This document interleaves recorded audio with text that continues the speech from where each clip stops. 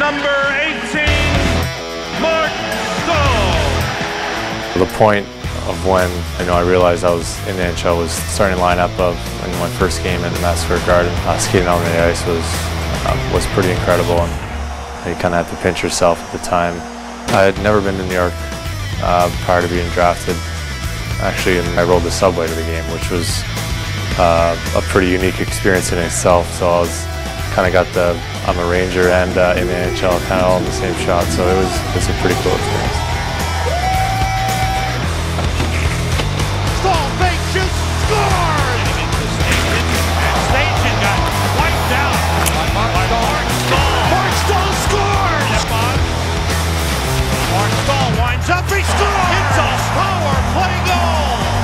Yeah, being part of the Rangers and all their rich history and the original 16 has been amazing. And you walk into MSG or even the training facility, and it's just a very proud organization.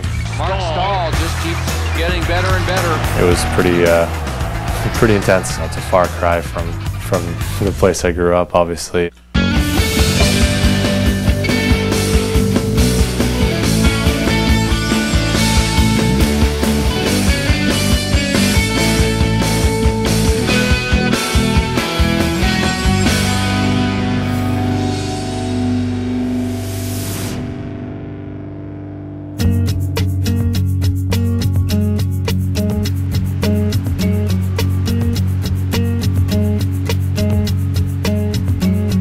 Hey, this is Marc Staal.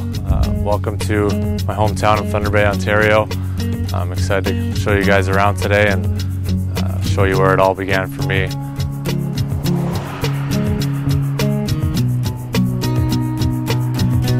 Thunder Bay is pretty unique in that it's probably a 6-7 hour drive to the nearest city that's close to its size, and we're kind of our own little community that supports each other.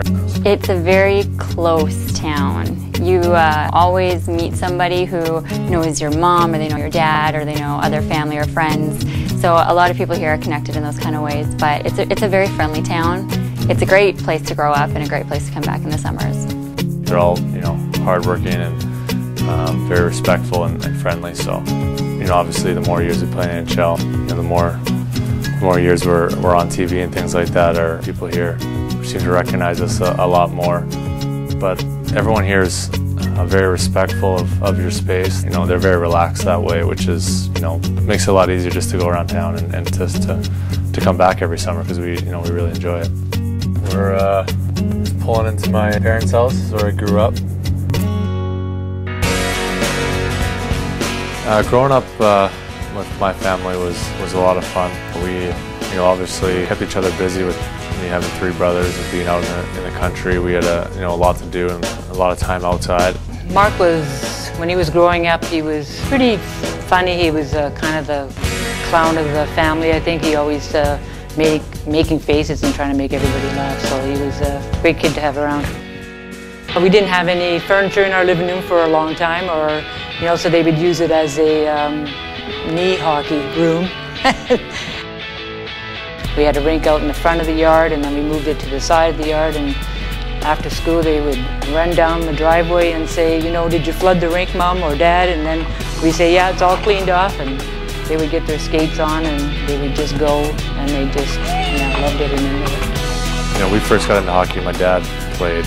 Obviously he loved the game, loved to watch it. He basically just put us in skates when we were 4 or 5 years old and kind of went from there.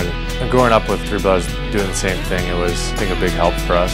We didn't like to lose to each other. It kind of drove us to be better players. And yeah, we brought our competitive nature into everything we did. Playing pool or ping pong or anything. That gut feeling when you lose, especially to your brother, was never nice. The teams were always me, Jordan against Eric and Jared, and they'd get pretty heated. We never had any goalies, but we'd always play hit the post. It never came to fists or anything like that, but there were a few sticks being thrown when things weren't going each other's way. We always dreamt about playing in the NHL. I think at the time, obviously, you obviously can't guarantee anything, but in your mind, you're going to do it. Eric Staal, shoot one, he scores! Watching Eric go through and making it, that was incredible. It just made me want it more. And knowing that I've played with him and played against him, and kind of thinking like, he's not that good, and I could do that. So it was kind of like that, you know. I got in there at 16 and just try to play as much and try to be the best player on your team, and then just go from there. My first organized hockey was when I was 15. I got drafted to Sudbury in the junior league in the OHL.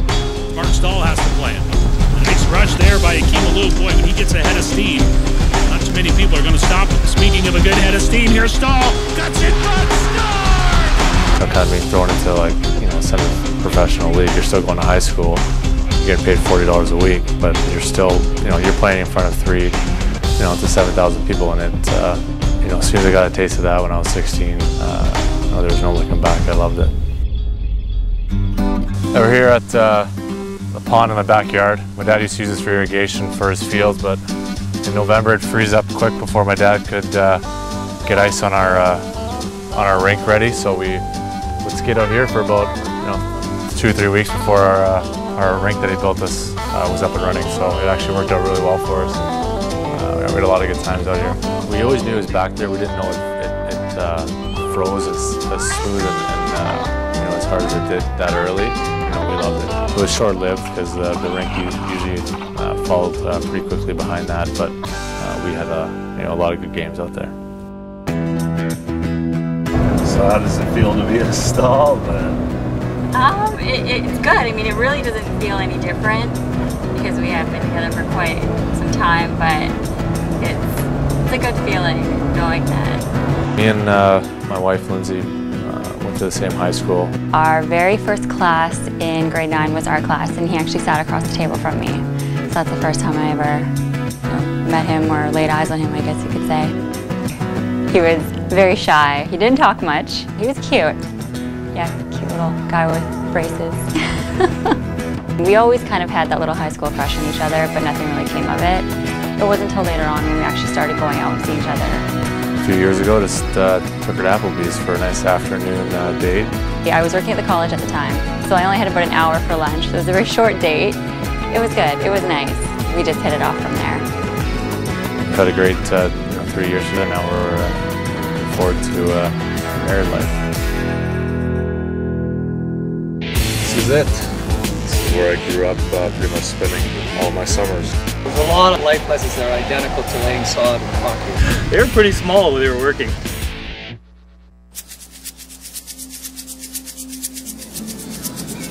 This is it. This is my dad and uncle's sod farm. They bought it off of my Opa, which is my dad's dad. Yeah, so a little bit of a family business. And this is where I grew up, pretty much spending all my summers. So hard work and a lot of hours, cheap labor for my old man. So this is my dad Henry, and we're at his sod farm up in beautiful Thunder Bay. We caught him here hard at work.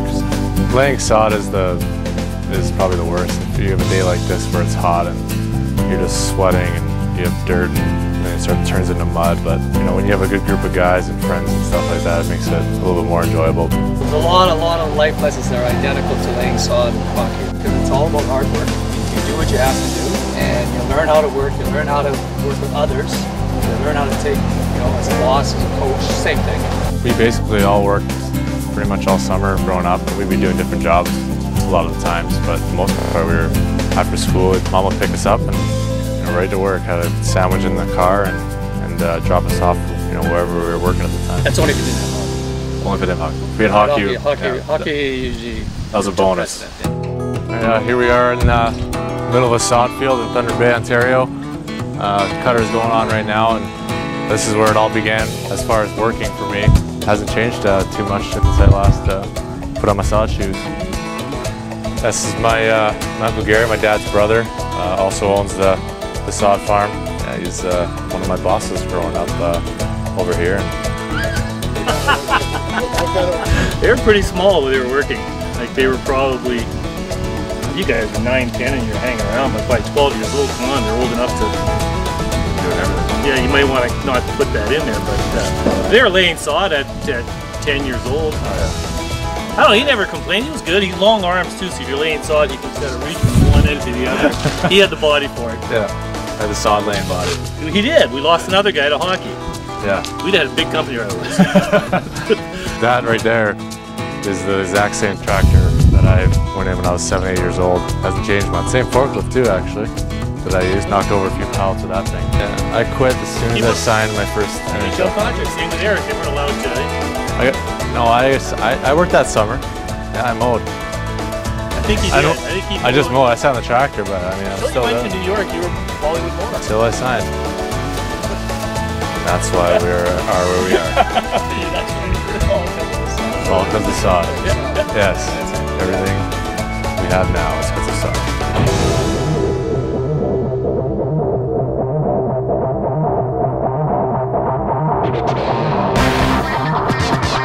My draft year was the lockout year, so we weren't even sure if there was going to be a draft. So it was a lot different than the previous ones. Silent too. The whole room was just dead silent. Yeah, you could hear a pin drop. I knew I was going to get drafted, so I wasn't that nervous of when. I didn't really care when I went. My agent told me that he couldn't see me slipping past the top 3, I think he said, or near top 4. Got down to about 8 or 9. I looked at him, started shaking my head. He was not happy, but it was kind of more funny than anything. When New York traded up, I had a feeling that they were going to take me. You know, I was thrilled to, when they called my name, obviously, and got up there on stage and put the jersey over my head. It was a pretty incredible feeling. My mom was probably the most nervous and frightened about the whole thing. When I heard that Marc got drafted to New York, I was pretty much sick to my stomach. Anywhere but New York, I thought. New York's a big city, and coming from Thunder Bay, we don't have any subways, we don't, not too many high-risers, and it's 100,000 people, and then you're going to, I don't even know, 8 million or whatever. So I thought that was just a little bit too much for an 18-year-old. But after she visited the city and saw where I was living, and I know she got a lot more comfortable with it. She loves coming to visit now.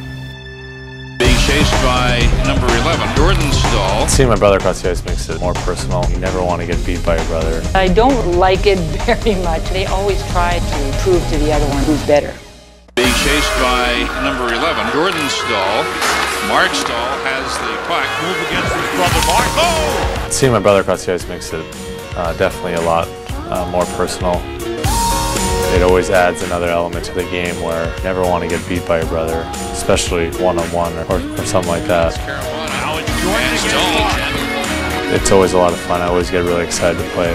Nothing else like it during an NHL game to be going up against your brother, and it never gets old. When I watch the brothers play against each other, my sons, I don't really like it very much. If they're not on the ice at the same time, I'm okay with it.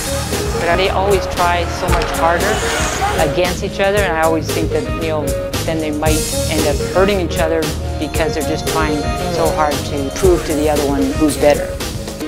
I'm just glad we're in the same conference, so we get to play each other, more times than once or none. Used his strength against the younger brother, huh? Round 1 to Marc Staal. It's always a lot of fun. It's not fun when you're losing, but it's fun when you're winning.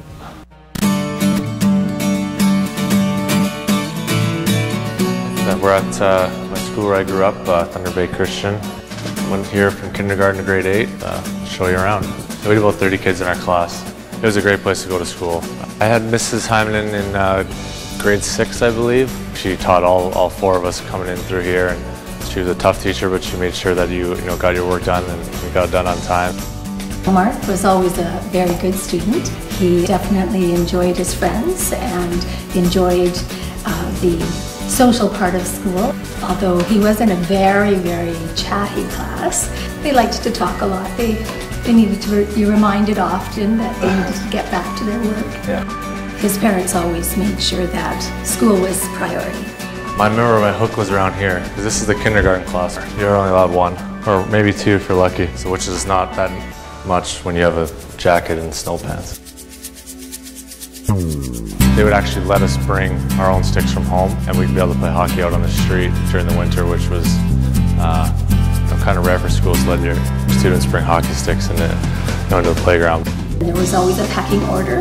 Certain classes got to have the certain prime spots, and when you got to grade 8, you got to have the driveway, and that was big. Yeah, the nets were big.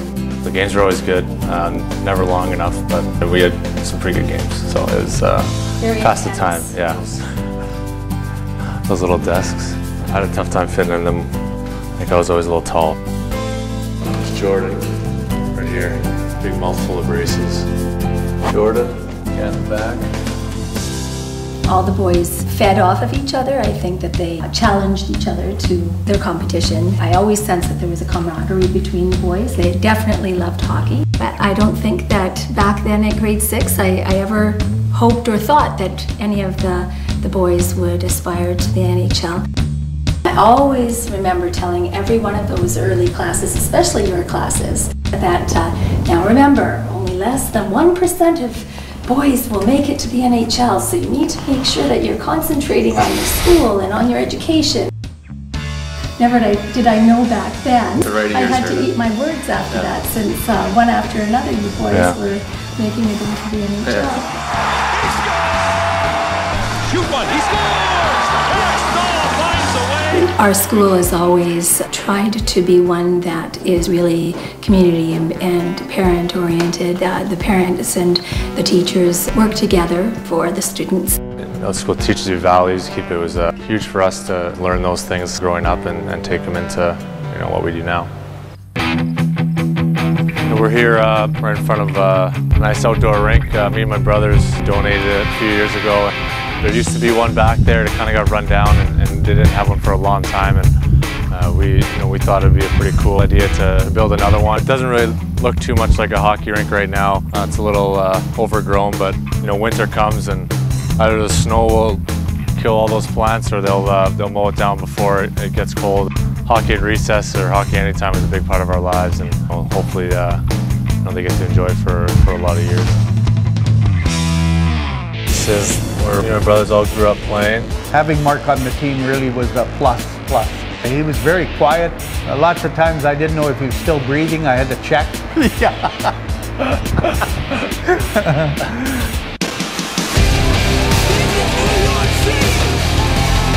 The fans are great, die-hard fans. Some hockey markets aren't as big and the care isn't as deep. You can tell right away when you get into Madison Square Garden that their fans live and breathe the Rangers.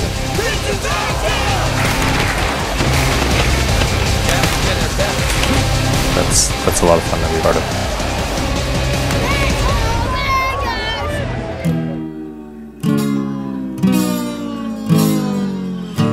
This is the Norwest Arena, where me and my brothers all grew up playing. As you can see by the new sign they got. Stop by, see the old place. I'm here with my coach from 12th AA, Dave McLeod, and reminisce on my old stomping grounds. Having Marc on the team really was a plus. He was gifted, you could see, just by watching his ease of handling the puck. He was very quiet, soft-spoken boy. Lots of times I didn't know if he was still breathing. I had to check, especially if I left him on the bench too long.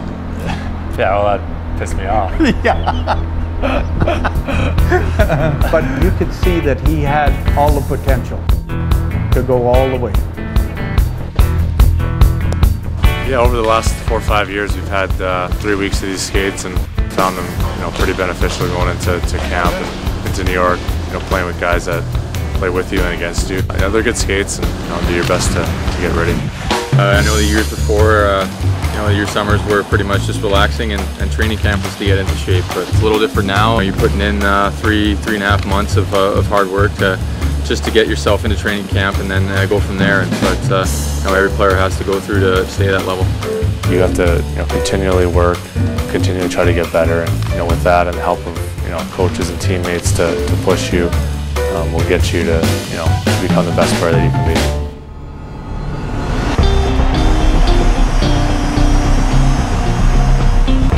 Yeah, to be named alternate captain was pretty special.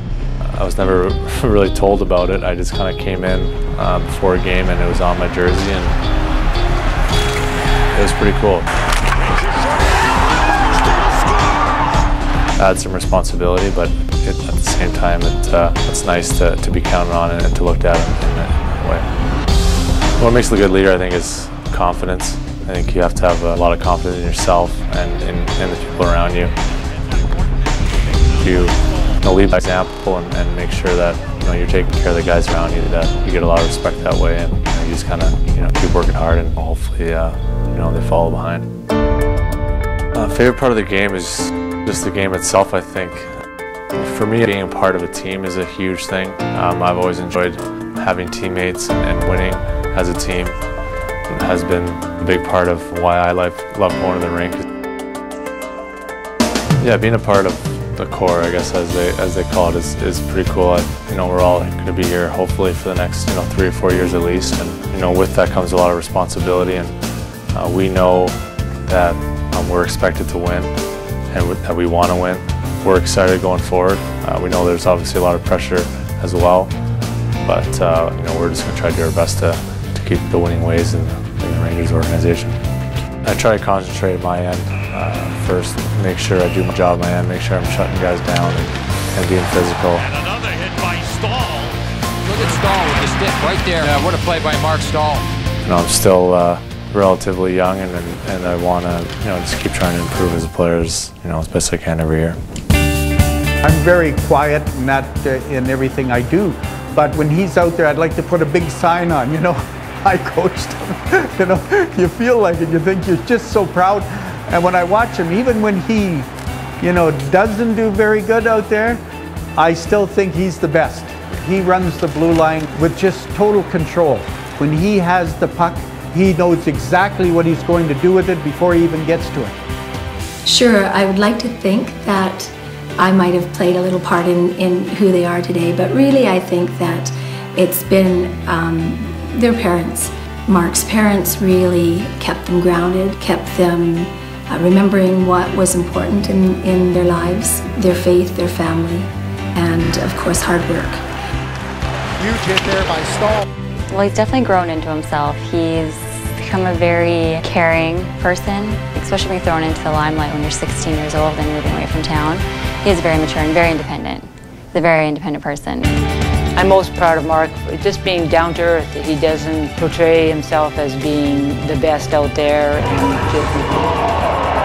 he just stays true to himself, and he's just a humble young man. I think he loves it. He says he enjoys every bit of it, and I think he's proud to put on the blue, red, and white. I think we're excited. The ultimate goal is the Stanley Cup, and that's been my focus obviously since I've been a kid. And, we're just going to try to do our best to get that accomplished.